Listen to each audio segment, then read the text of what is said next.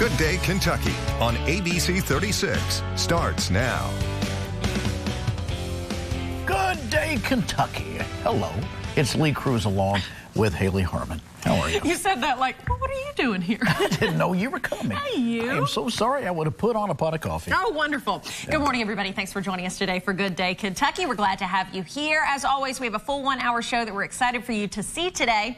One of the things we're going to be doing, we are so excited to be joined by the president of Asbury University, an amazing education opportunity for students in this region of the state. Dr. Kevin Brown, not to be confused with Dr. Emmett Brown, who's also doing some very exciting things with the flux capacitor. Oh, amazing. As we all know. Oh, yes.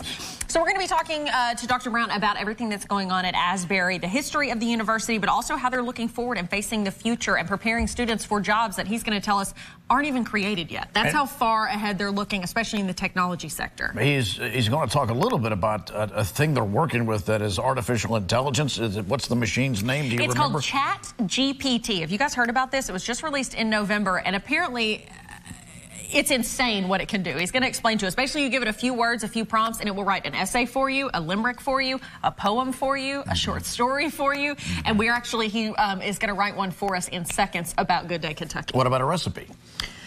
Write a recipe. Yes. I'll give you ingredients and you concoct it. Yeah, so we're going to talk about that. It's like having Jarvis. Yes. That's cool.